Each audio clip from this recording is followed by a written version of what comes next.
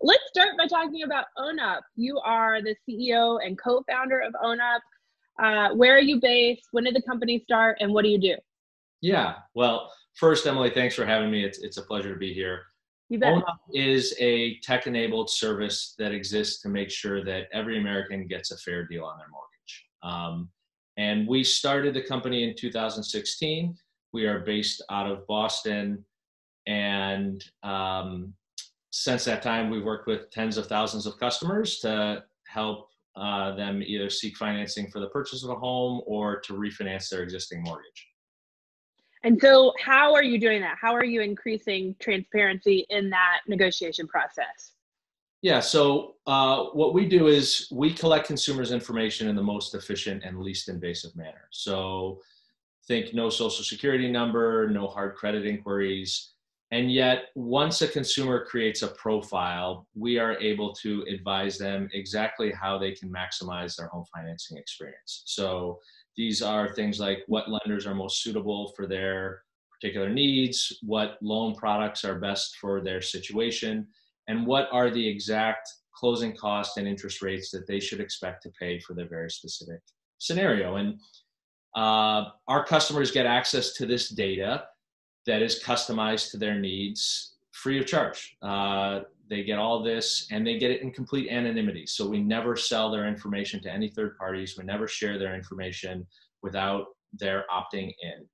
And on top of that customized data, we pair that with personalized advice. So every one of our consumers gets access to one of our licensed mortgage experts. And they're there to serve as their co-pilot, to coach them through this transaction and make sure they have all their questions answered. Now, that service, again, is entirely free to the consumer. And our objective is just to make sure that consumers know how to optimize their home financing experience. On top of that, we've built our own proprietary marketplace of lenders. So these are retail banks, credit unions, and mortgage companies.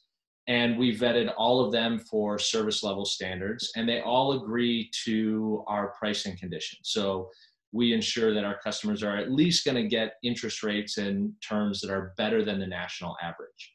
So you can't be guaranteed you're getting the best deal. There's 26,000 lenders across the country. You never buy a stock at the absolute low and sell it at the absolute high. But what you can be assured of is that you will get that transparency. You will see multiple offers from vetted lenders. They will all be terms that are fair, and that you will have somebody on your team to help coach you through the process. So that's how we bring transparency and a focus on customer service, but also ensuring that people are saving money. So when you say, so you're working within a proprietary pool, meaning that you're not going to market at large when you're looking for loans for each of these customers, right? So there's the potential, to your point, that you might still be cutting out another lender that would have a better offer. So the customer's got to go in eyes wide open, yeah? Of course, yeah. I mean, we've never articulated that our search functionality and that our matching technology is going to pair you with every lender that exists in the country. Right. Not the MLS of lending, for instance, exactly. is how we think about it. Right. Nor do we want that, candidly, because we feel that it's important to find lenders that are local to your market. So they may not be in your exact town, but they're likely in your region, and they're going to use appraisers that sort of know those towns, and they're going to know the different elements that are associated with different state regulations. And, these are lenders that your real estate agent is going to know and have experience with, and they have great customer service. We financially vet all of them for stability. And again, this concept of you are going to see all of the rates from the lenders that match to you. So you are getting this search functionality and this sort of shopping embedded into the process.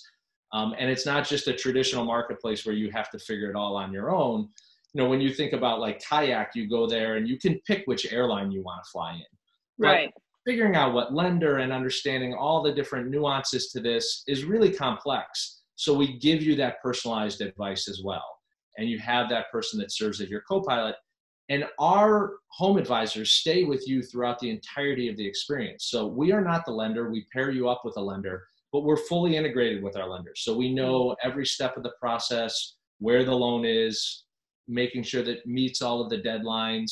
And, we'll interact with your real estate agent and make sure that we're all a part of this team to get you to a successful closing. So to your point about Kayak and the complexity of choosing a lender versus an airline, what kinds of misconceptions do you think agents and consumers have about those complexities, about how loans are or can be negotiated? How much wiggle room is there in the fee structures that are presented to consumers?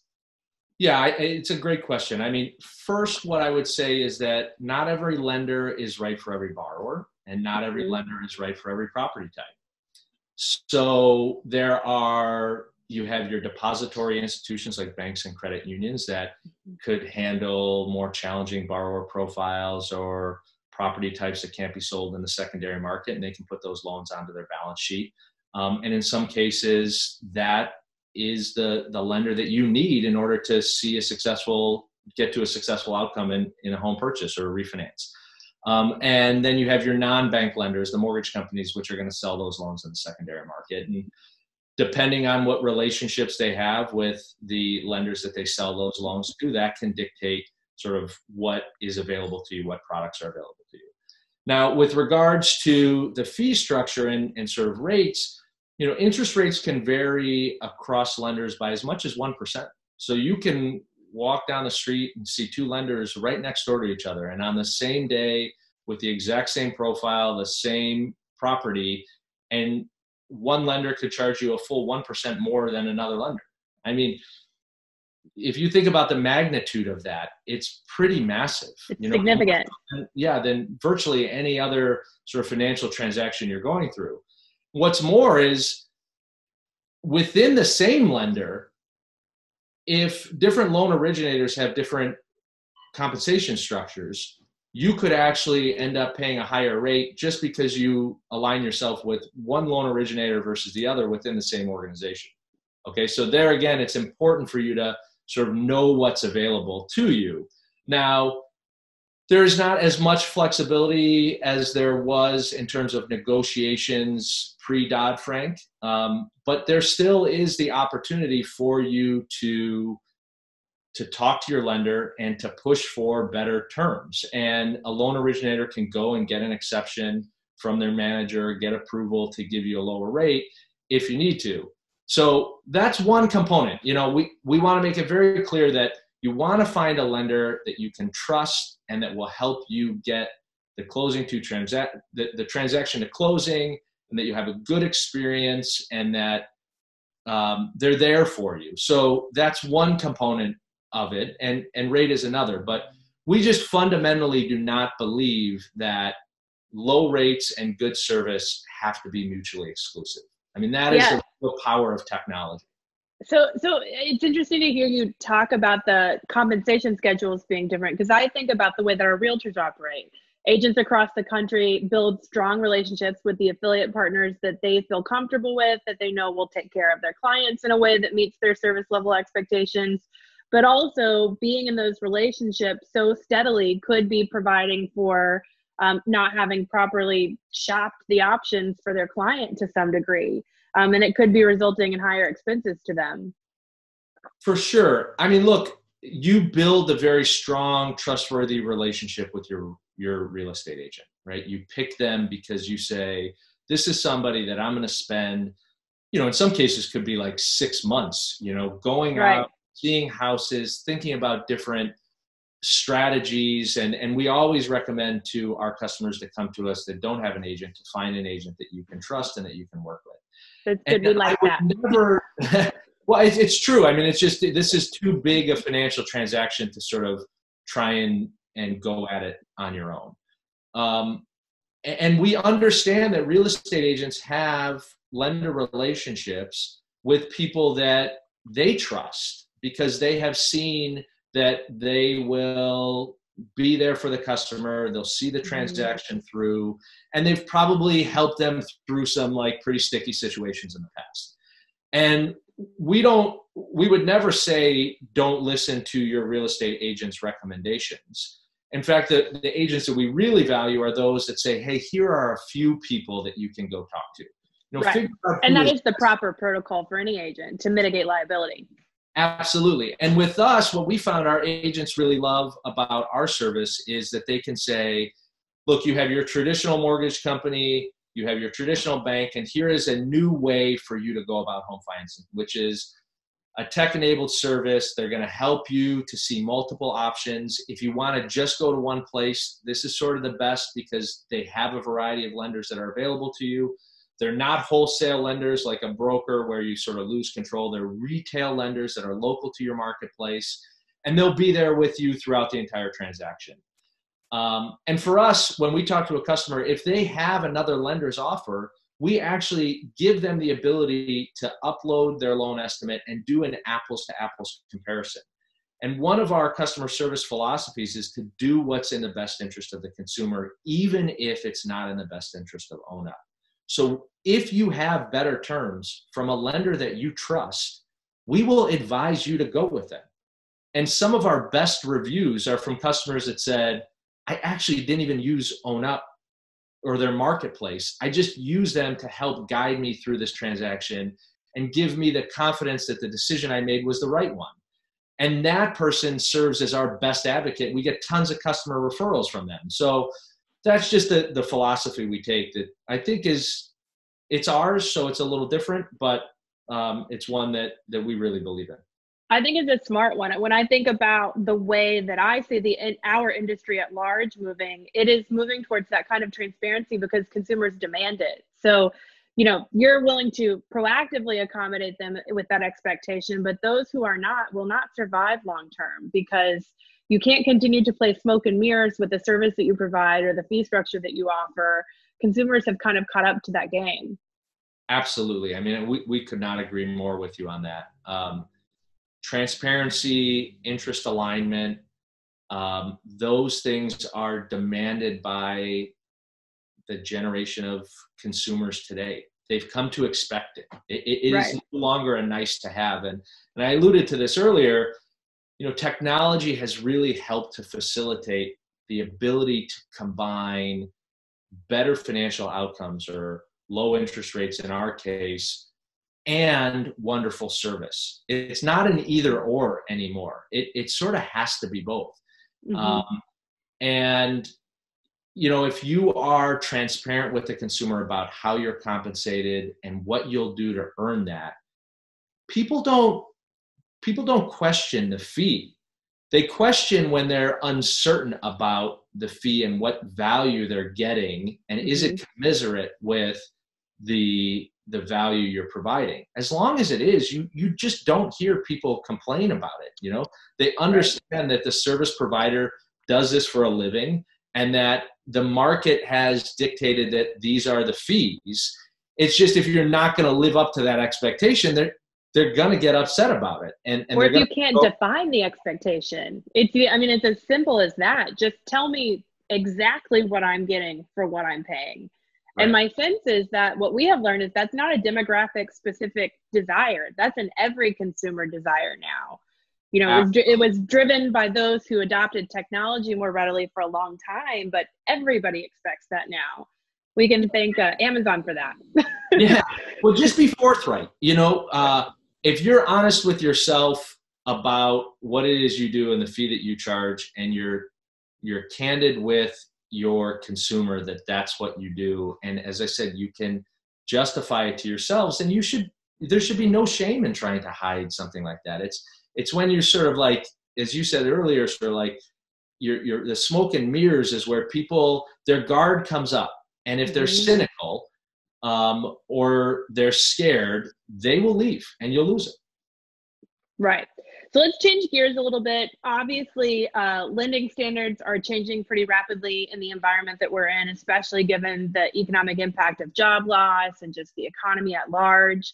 How are you seeing your pool of lenders change in terms of the requirements that they've established? What other changes are they making with COVID-19? Just what are you seeing on the ground? Sure. Yeah, this is a really important question to answer for borrowers. I think it's important that we remember that lending is fundamentally an evaluation of risk. Okay. The lower the credit score, the less money down, the less money a borrower has in reserves, or the more unique property. Those are perceived to be higher risks. And in an environment of uncertainty like the one we are in, the natural behavior is to tighten the credit standards, to tighten that box, and to want to lend to the profiles that are perceived to be less risky. And that's true for a lender that's going to put a loan on their balance sheet and have to live with that performance. And it's true of a lender that's going to sell the loan in the secondary market, because if you're selling it, you need to be assured that it gets purchased. And if it does get purchased and it doesn't perform in the beginning stages, that loan can be pushed back onto the lender. So I think what we're seeing is that lenders are open for business. They certainly want to originate loans. The majority of business right now is refinance transactions because of the interest rate environment, but they certainly want to be financing purchases. So, but the credit standards are going to tighten. And I think you just need to be aware of that. So if you are one of those borrowers that is not perceived to be sort of a prime borrower, it's going to be all the more important that you find a lender that is right for you, and that you do go and search and talk to a number of lenders and get comfortable with that lender, and have the certainty that they understand your profile from the very beginning and the properties that you're looking at, so that you can go into a transaction like buying a home with confidence, and that your realtor will now know who it is or what properties you should be looking at and the expectations that you'll secure financing. If you're a prime borrower, it's sort of full steam ahead. I just don't think there's that much changing. In fact, in some ways it's easier, because there's some less restrictive appraisal requirements in the states where previously you couldn't do virtual closings. You're allowed to do those things now. So, those are the things we're seeing on the ground. So in thinking about, lending really it's a risk assessment. That makes perfect sense. Everybody's aware of that. And you've talked a little bit in a recent blog about the increased risk associated with the work of the CARES Act. And I've sort of thought about that in the context of what I recall from the down payment assistance programs in 2009, where the housing market sustained at a higher level much longer because we were getting this infusion of federal relief. And then we saw this huge dip just delayed because that money ran dry. What is the context of your concern around the CARES Act money, and how does it impact the housing market overall?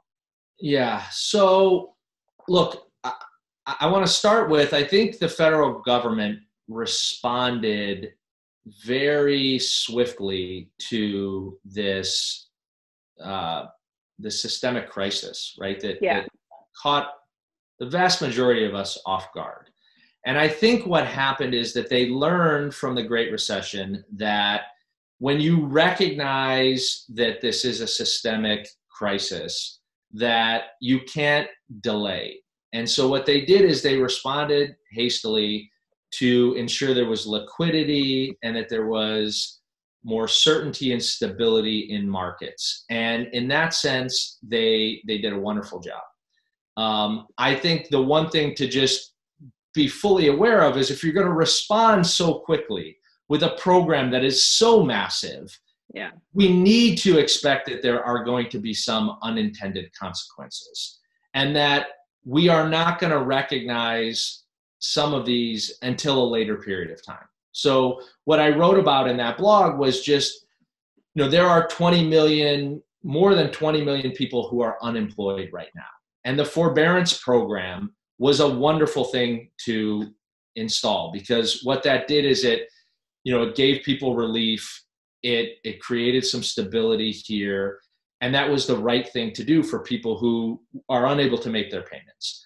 But, at the end of this 6 months or 12 months, if it's needed for people, there may still be a large percentage of these people who are unemployed, and they are going to be required to start making their payments again. I mean, this is not like, hey, payments just go away. They're going to be required to do that. And what that could mean is if they are unable to, and they haven't done anything between now and then to sort of sell their home or sort of like handle the situation, we could see a situation where people can't make payments. And if property values depreciate over this period of time, there could be some borrowers who are underwater. And then we're in a situation that's not dissimilar to what we saw in sort of 2008 through 2010, which is I can't make my payments. If I sell my place, I have to somehow come up with more money. The best thing for me to do is just walk away. And we just need to be conscious of that and to be preparing to understand what are the signals that could be coming. Because if it does, for us in the housing industry, that has real ramifications. Yeah. No, I mean, there's definitely the PTSD of the past. But do you think that there are more sustainable options the feds could or should consider? That ferret. Do you think that there are more sustainable options the Fed could or should consider as they continue to navigate how to provide the care that people do need? I mean, there's a practical reality, right? A third of the country potentially is out of work and will be for a very long time. And I think we have more understanding now of the extent of what we're looking at over the long game. So what should they be doing that doesn't just push the problem, push the buck down the lane, but does address those implications that we might not want? Well, that's a really challenging question. I'm not sure. Can you just solve all our problems? Yeah, exactly. I'm not sure I have the public policy expertise.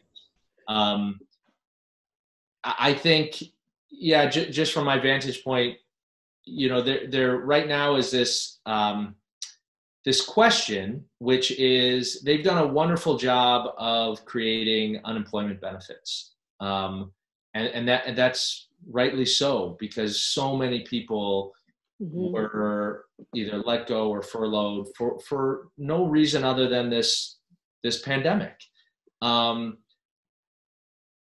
But those benefits now, while they're wonderful and they should be, you question whether or not somebody should actually want to get off of those and go back to work when they're also dealing with the challenges of not having any childcare, home. Yeah. Exactly.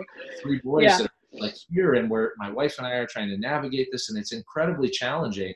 Yeah. And so, how do we encourage people to get back to work, and how do we navigate all of that?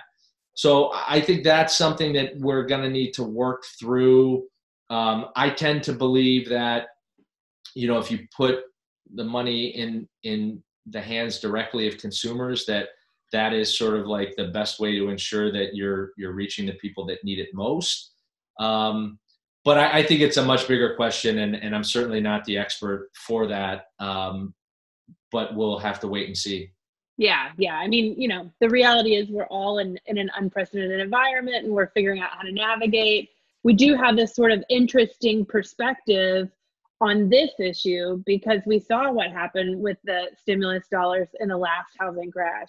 Now, of course, I talk about that as being completely different because that was a housing-led disaster, whereas this is a completely different environment. Consumer confidence in housing hasn't changed. It's not like they lack a want to drive the housing market. It's just there are environmental factors that make that difficult. For sure. And it's going to be really interesting to see, there has never been a time or an event in recent history where our living situation, our daily living situation has changed so dramatically. And for some, that is just being in your house and saying, okay, I'm finally going to do all the remodeling work and repainting and all of that. And for others, it's fundamentally changing the way they perceive their living situation. And, we may see people move out of cities and move to suburbs, or, people may say, look, this house is just too big for me at this point in time. Like, I got to do that. And I think there's going to continue to be demand from buyers. And therefore that should hopefully make it different than 2008 through 2010 in the sense that there is still demand, and therefore you can put properties or supply online and actually see it consumed. it will be different for sure. But that's my hope, because that brings some price stability, and it helps our industry. I think the biggest concern I have out of all of this is more a humanitarian concern, which is just, I think the divide between the haves and the have-nots is the chasm is widening, and that's bad, because what we should be doing is working to shrink the divide and make, as I stated earlier, the concept of tightening credit standards and things of that nature. That again means, like, who are homeowners, and if you give benefits to homeowners, well, now you're just sort of benefiting the affluent and the people in that situation. So there's a lot here. As a person who enjoys history, this is going to be something that we look back on, and there's going to be a lot to learn from it. Yeah, I agree. Well, let's wrap up with an easy one. Can you tell me what will happen with the interest rates the rest of the year? Well, what does your crystal ball say? Yeah, I'm happy to give my opinion on it. I will start with this caveat, which I always do, because I do get this question a lot, which is, if I certainly knew what interest rates were going to do, this would not be my job. Right. Hedge fund where I predicted the future of interest rates, and I made a lot of money and all that sort of stuff. But with all that said, I do study it a lot and obviously pay very close attention to it. So I think that the overwhelming consensus is that interest rates for the remainder of this year are going to remain near historic lows. I mean, that was sort of the consensus prior to COVID-19. Mm-hmm. And there was a belief that the Fed would not raise rates for the rest of this year. We've since dropped rates. And therefore, I think the expectation is that rates will remain low throughout the remainder of this year. And they're going to remain low on a relative basis all the way through 2021. So that is a good thing for our industry, in the sense that consumers now have more buying power. And the trade-off between buying and renting can actually end up favoring buying. So a lot of people who are renting should give serious consideration to, do I want to be quote unquote, throwing money away on rent every month, or do I want to make this investment and buy this home? And especially when you start to think about the tax advantages of the mortgage interest reduction and things of that nature. So in that sense, it's one of the tailwinds that should help our industry. Yeah, well, I think you're absolutely right. I mean, that's what we're hearing locally, and that's good news for agents and great news for consumers. We're going to wrap up with a rapid fire round of questions, and then I'll leave you be. What's your favorite book? This is a tough one, in part because I'm an avid reader. So I think I did say earlier, I really enjoy history books. And one of my favorite characters in history is Abraham Lincoln. So I'll go with Team of Rivals. Oh, that's a good one. When you can travel again, what city do you most want to go back to? That's a great question. It's not necessarily sort of it's one of my favorite cities, but not necessarily my favorite. But my parents live in Bradenton, Florida. So, not being able to see them, especially with, our young boys, I think being able to get down there and see my parents will be the first place I would want to travel to. That sounds like a good idea. What's your best piece of advice you've ever received? Another good one. I'm not certain I can narrow in on the best, but one that I think we have lived by at Own Up, and that I think is an important one, is just because you can do something doesn't mean that you should. I like that. And what are you doing more now that you're quarantining, that you're going to keep doing more of after? Wow, these are fun. Look, this has been challenging, certainly, but as I stated earlier, I have 3 young boys, all under the age of 7, and we have eaten breakfast, lunch, and dinner together virtually every night. And you lose sight of how important that is, I think, for the joy a parent gets out of it, and the importance of that to your kids. So that is something that I know will be hard to mimic, certainly, because there's so many demands that we all have. But I think it should refocus all of our attention on what's really important in our lives. I think that's so true. I have 2 little boys, so I'm a boy mom, like you're a boy dad, and I think there were a lot of moments I was missing that I didn't know I was missing before. And it's bittersweet, but it's sweet to have those moments now. So that's a good place to stop. Thank you so much, Patrick, for your time today. I really appreciate you being on the ScratchThat podcast. It was my pleasure. Thanks a lot, Emily.